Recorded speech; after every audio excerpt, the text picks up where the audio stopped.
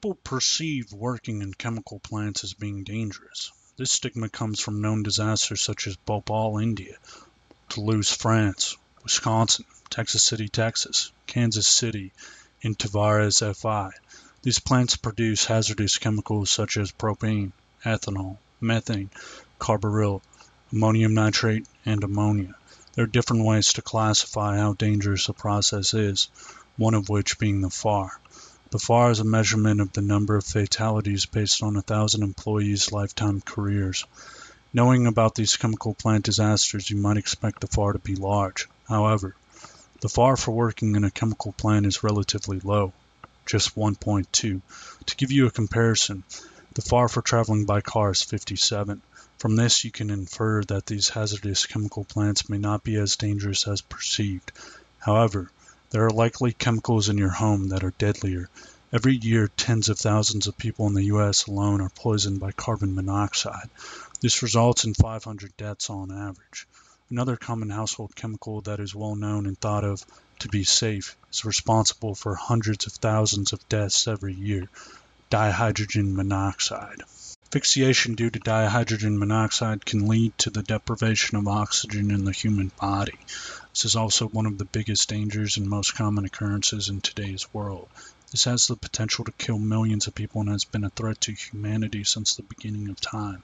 According to the CDC, between 2005 and 2014, an average of 3,536 people died per year in the United States from unintentional events of asphyxiation. This equates to approximately 10 people per day.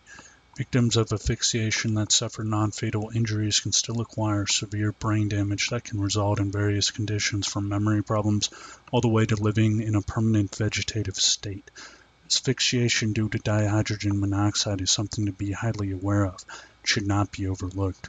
Also, just like the Civil Rights Act of 1964, dihydrogen monoxide does not discriminate based on race, gender, location, and especially age. According to the World Health Organization, the highest rates of asphyxiation due to dihydrogen monoxide overexposure were children ages 1 through 4, followed by ages 5 through 9. This evidence shows that this chemical is so deadly that not even the innocent children are safe from its terror.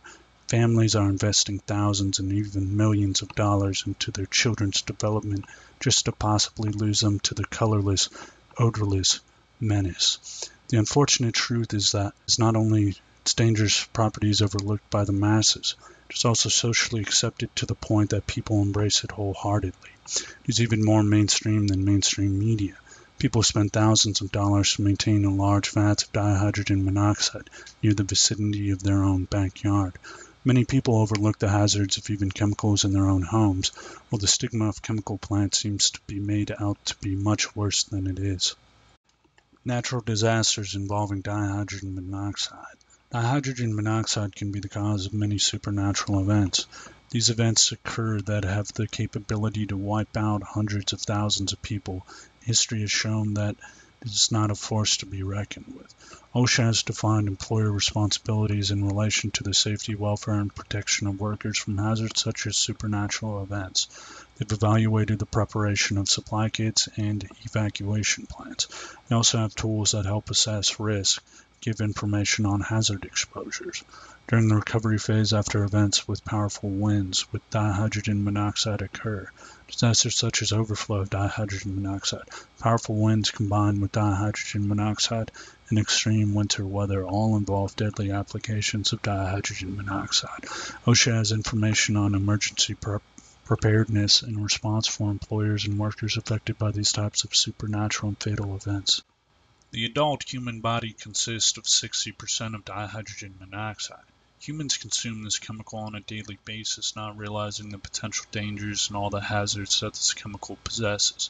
Without proper filtration, this chemical has the potential to end human lives, causing organ failure. The consumption of dihydrogen monoxide found at sea can be deadly because of its tendency to be mixed with sodium. This chemical mixture will be a hypertonic solution that in turn dehydrates cells in the body. Therefore, ingesting this chemical leads to dehydration and eventually death. This is only one example of the many dangers that dihydrogen monoxide possesses. Dihydrogen monoxide (MSDS). According to its material safety data sheet, dihydrogen monoxide possesses many dangerous health hazards. If it comes into contact with your eyes, it may cause irritation and temporary vision impairment. Dihydrogen monoxide is ingested. It can lead to micturition, which affects the excretory organs of the individual.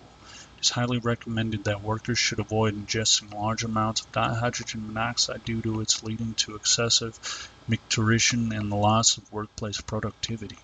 Skin contact may cause wrinkling of skin and induce hallucinations of the Benjamin Button's disease. At high temperatures, it can lead to scalding and severe burns on the skin. For operations involving electrical equipment, it should be well contained in order to avoid contact with any electrical sources and nearby individuals. This is due to its high conductivity and ability to increase the rate of funeral processions per year. Overall, this dangerous chemical should be properly handled by a trained specialist. Dihydrogen monoxide and process safety. Process safety can have a large impact on the world's dihydrogen monoxide supply. Inherently safe designs along with PSM and RMP have the power to reduce the number of incidents, spills, and overall impact of industrial processes on the environment, including dihydrogen monoxide systems. Plant design and safety have immediate effects on the workers and surrounding population and environment. Inherently safe design eliminates and reduces hazards in order to limit and ideally avoid process incidents. The contamination of dihydrogen monoxide is often a side effect of the failure of industrial and manufacturing processes. Oil spills are a common incident that lead to the contamination of underground and surface bodies of dihydrogen monoxide.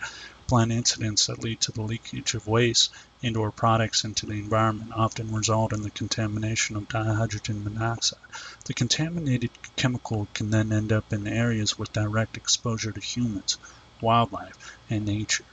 There's also the potential for piping systems transporting already contaminated dihydrogen monoxide to further contaminate the chemical.